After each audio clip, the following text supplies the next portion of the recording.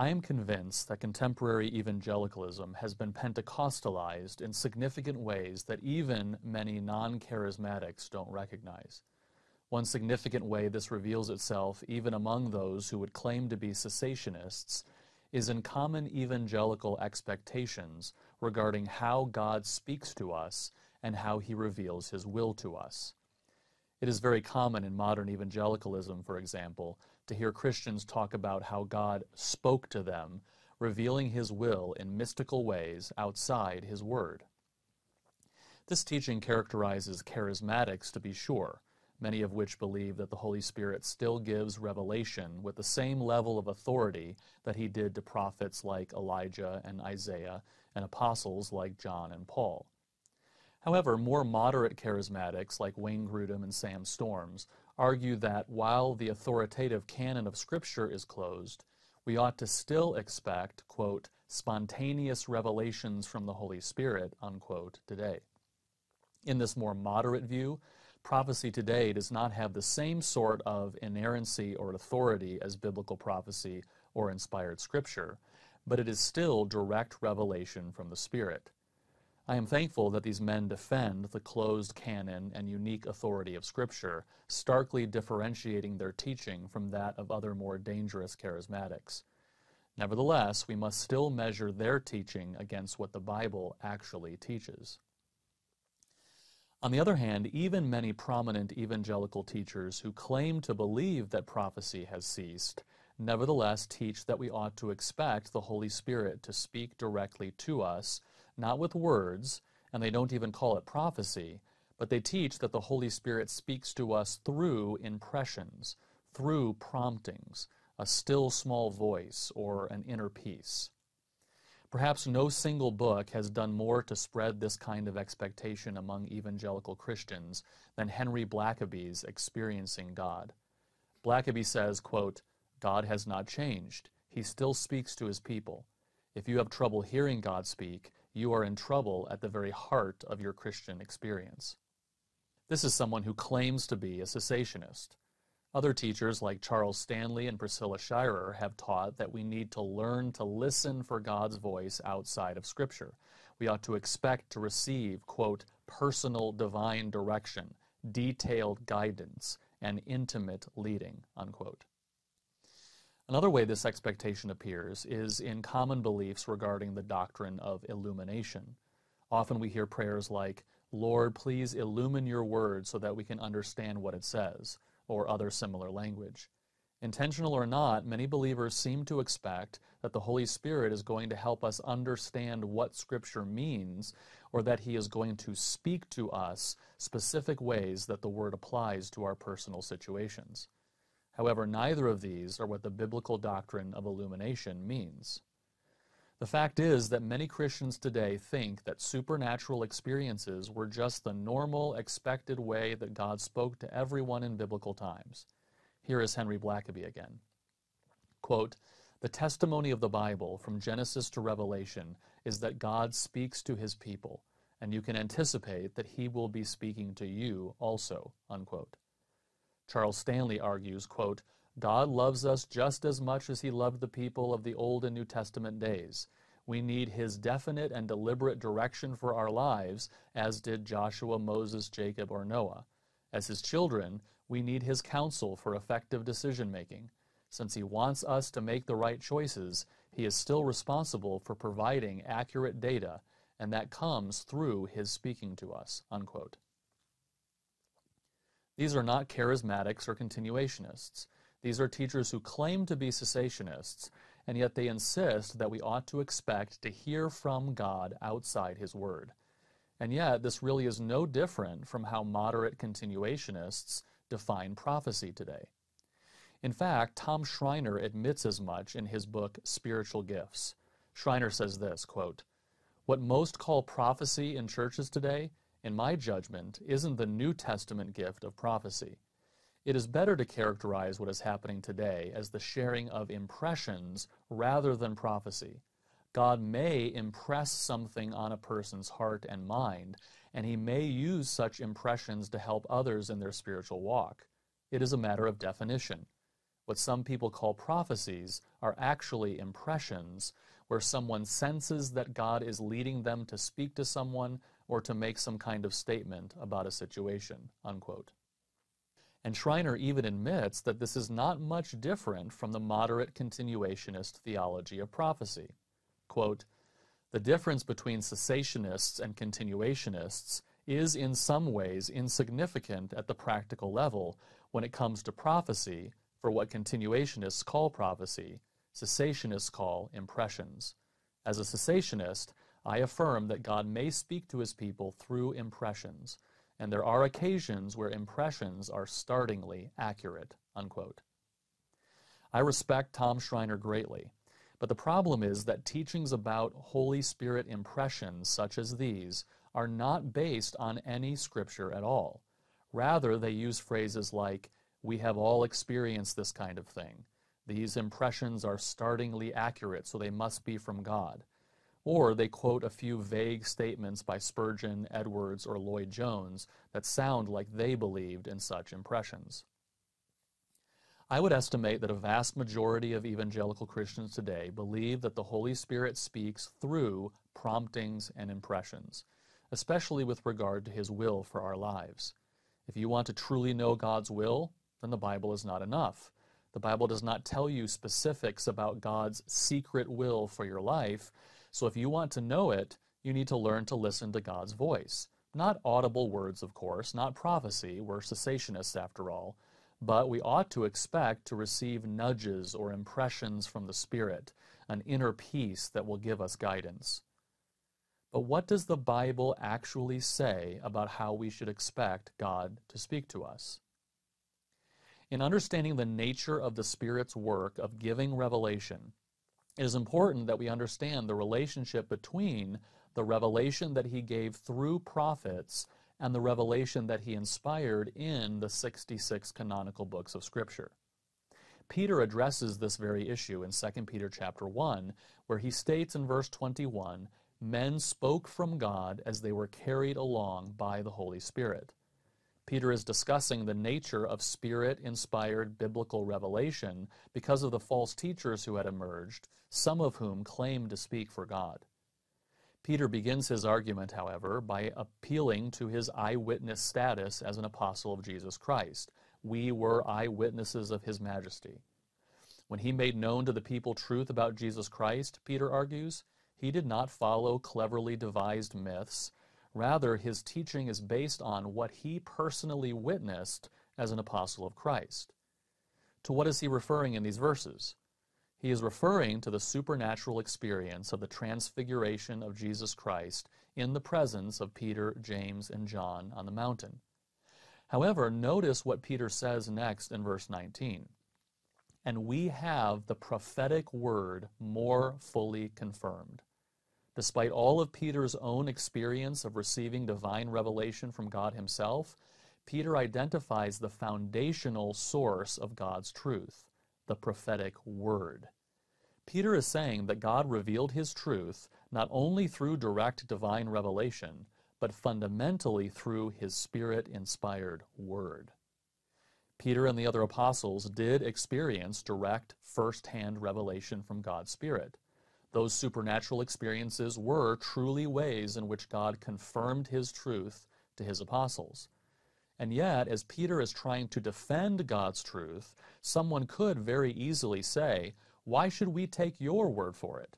People experience things they can't explain all the time. Who's to say that such experiences are direct revelation from God?" Peter answers that natural objection by saying, "Don't take my word for it. Trust the sufficient word of God." In fact, he goes even beyond that. The verse literally reads, "And we have more sure the prophetic word." Do you see what Peter is saying here? Here is an apostle of Jesus Christ, one who walked with Jesus and saw his miracles and heard his teaching, one who performed signs of a true apostle, one of only 3 who saw Jesus transfigured on the mountain and literally heard the voice of God from heaven. And despite all of those amazing supernatural experiences, Peter says, "We have a prophetic word even more certain, more confirmed, more sure than those supernatural experiences. We have the written Word of God, and that Word is sufficient. Often Christians today assume that if the Spirit of God spoke directly to them like He did to prophets and apostles in Scripture, they would far more easily align their lives with God's will for them. But Peter is saying that the Spirit-inspired Word is more certain than if the Spirit spoke directly to us. Consider what he says in the next phrase in verse 19, to which you would do well to pay attention. Pay attention to the sufficient Word. We ought not to expect the Spirit to speak directly to us, because even if He did, the Word would still be more sure than that direct revelation from the Spirit. Why would we want something less sure than the Word of God? There are those today who insist that nowhere does Scripture say that the Spirit has stopped giving direct revelation now that Scripture is complete.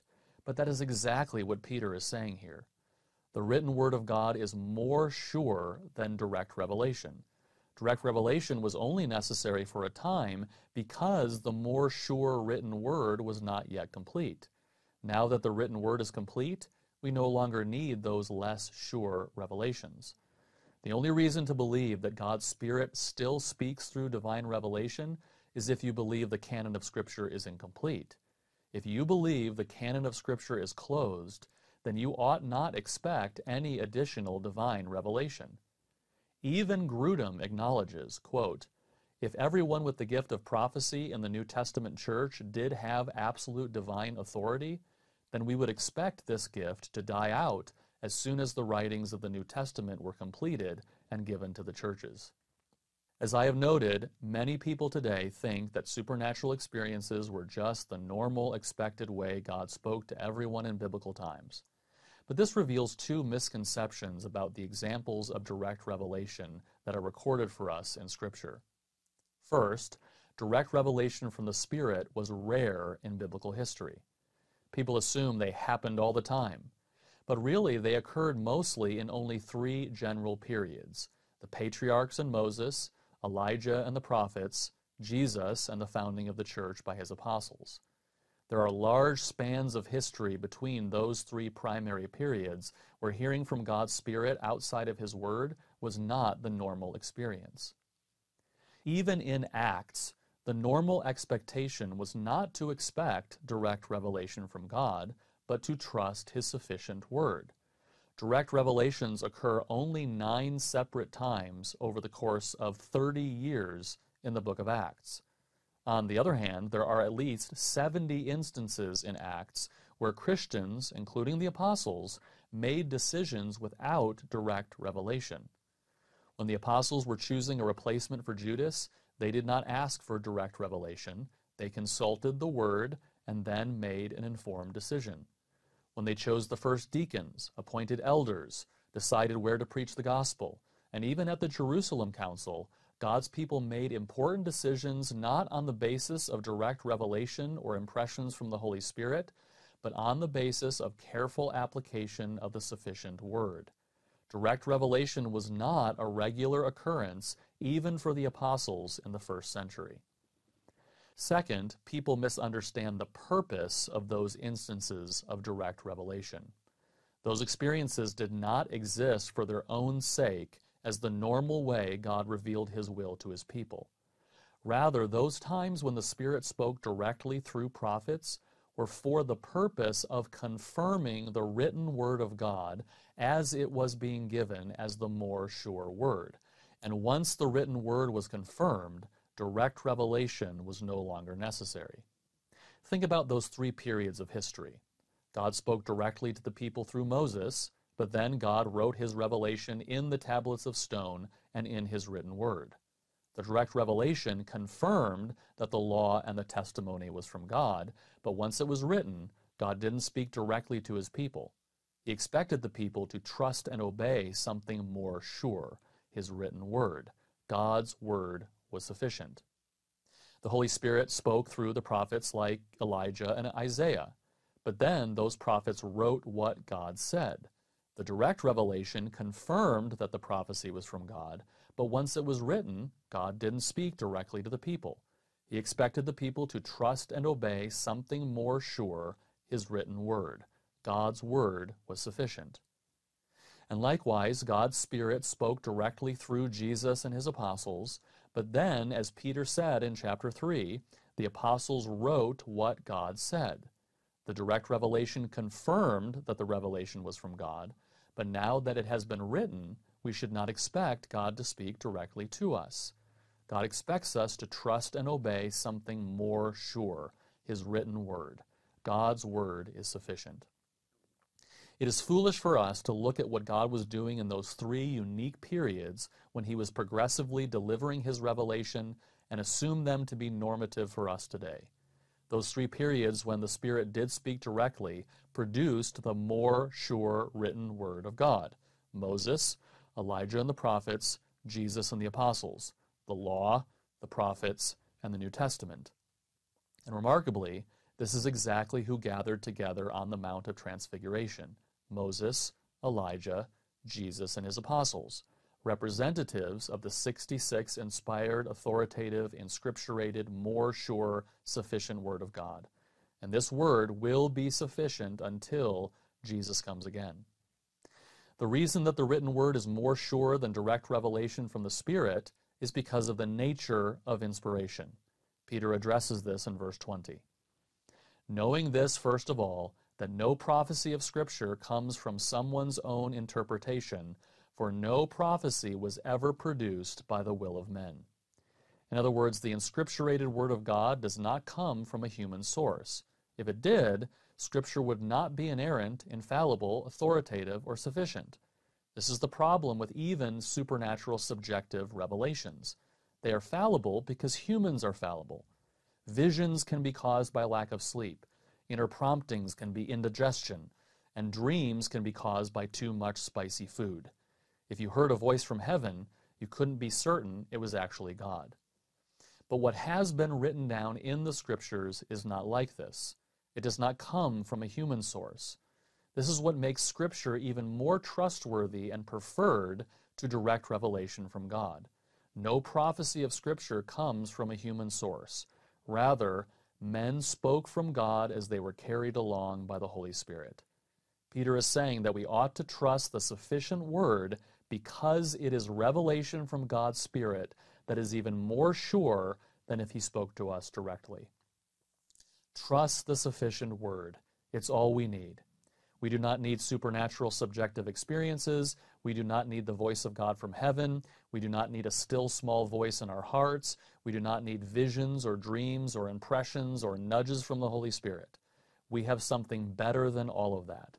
We have more sure the written Word of God. Scripture is sufficient.